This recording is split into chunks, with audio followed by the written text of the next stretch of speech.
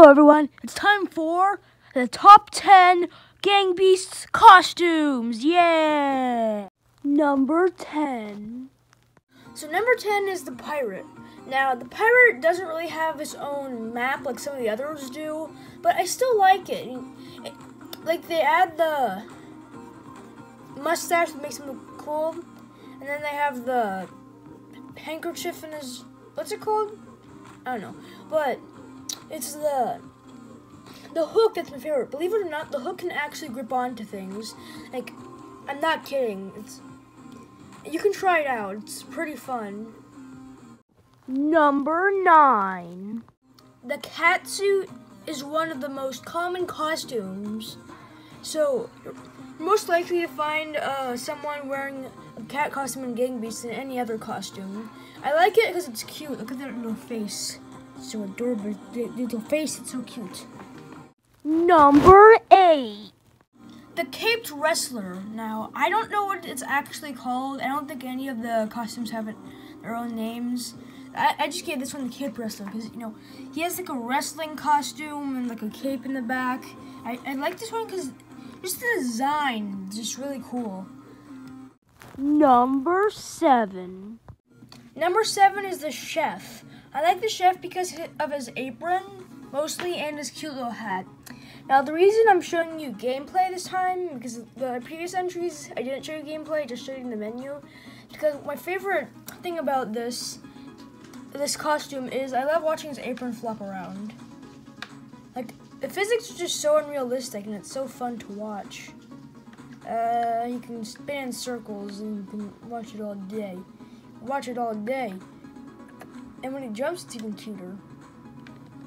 Like, really bad physics. Oh. Bye-bye. Number 6. Number 6 is the Cheeseburger Man. Now, of course, he has the apron, like the other one. Which, of course, I like the apron. But my favorite part is the cheeseburger on his head. I love cheeseburgers, and it just looks so funny. Number 5. Number 5 is the old lady. Now, I don't know why this is in the middle of the list. It probably should have been the first entry, but I don't really know.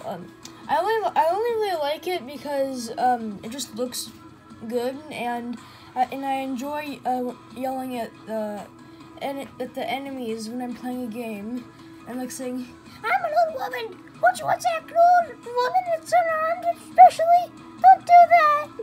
Don't attack me! I have grandchildren, you know!" Number 4. Number 4 is the police officer.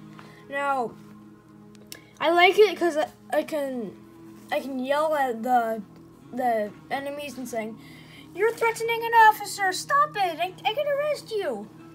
And I like doing that. Also, I like how he has all the detail. He's like a badge there, and there's like some sort of symbol there. I don't know what that means. I think it's some sort of British symbol, because, you know, Gang Beasts is a British game.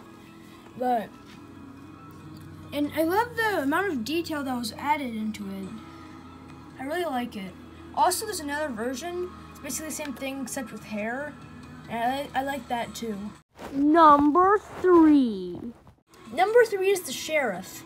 Now, I picked this one because it's similar to the police officer, which I like, because I just told you. I like this one better, though, because he just looks way more cooler. Like, he has the shades, he has the tie.